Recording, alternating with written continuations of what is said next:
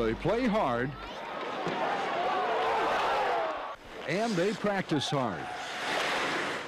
The Huntsville Channel Cats hockey team works out just about every day for about an hour. J.R. Short is the team's equipment manager. He also does the laundry. 7 loads a day. 2 loads of underwear, 2 for towels, 2 for jerseys, and 1 for whatever's left. J.R. was more than willing to let me help out one day. Hey, J.R. Yep. Do you separate everything? Do you separate the colors from the whites? Not if you don't want to.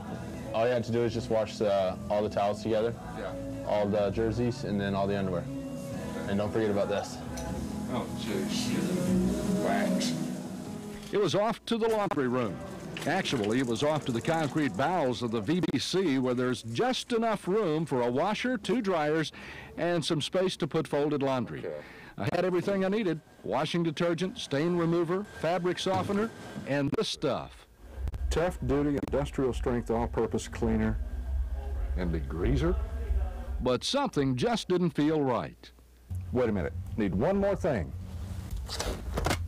Okay, now I'm ready. It was time to start. Each player pins his long underwear and socks together so it doesn't all get mixed up. And there's one other thing hockey players do. They sweat.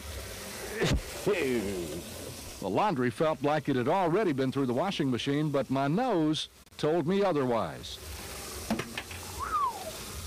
I mentioned fabric softener. Yeah, even these guys who love nothing better than to slam an opponent into the boards like their clothes to be soft. As soon as the first load finished, it was time to dry.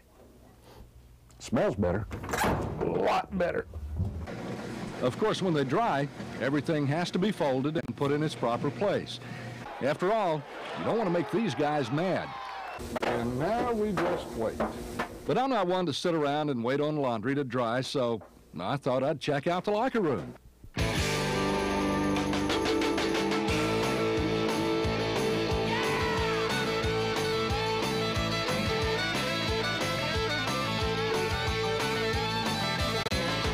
The underwear finally dried, so I put it where it needed to go in the guys' lockers. It was all snugly soft.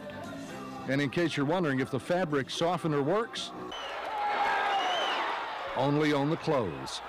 Jerry Hayes, News Channel 19, Huntsville.